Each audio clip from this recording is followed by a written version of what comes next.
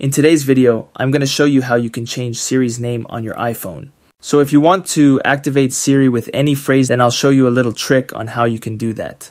The first step is to make sure that your iPhone is running iOS 18 or later. We will be using a new little feature which was introduced with iOS 18 that's called vocal shortcuts. So just update your iPhone to the latest software update and then hop over to your iPhone settings. When you get here, you'll want to open the accessibility section right here.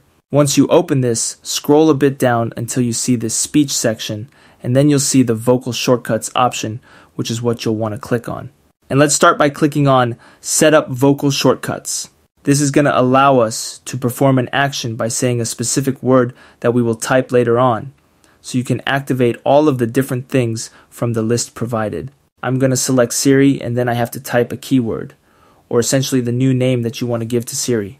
I'm going to type Hi Marshall, for example, but you can put anything you want in here, and after I say this word which I've typed, Siri will activate. The last thing that we want to do is to say this keyword 3 times, and make sure that you're in a quiet environment so that the microphone can pick up your words clearly. After you set everything up, you can exit the settings and you had now changed the name for Siri. If I now say Hi Marshall, Siri will activate and you can start using it. That is a little trick on how you can change the name for Siri on iPhone. Thanks a lot for watching, everyone, and I'll see you soon.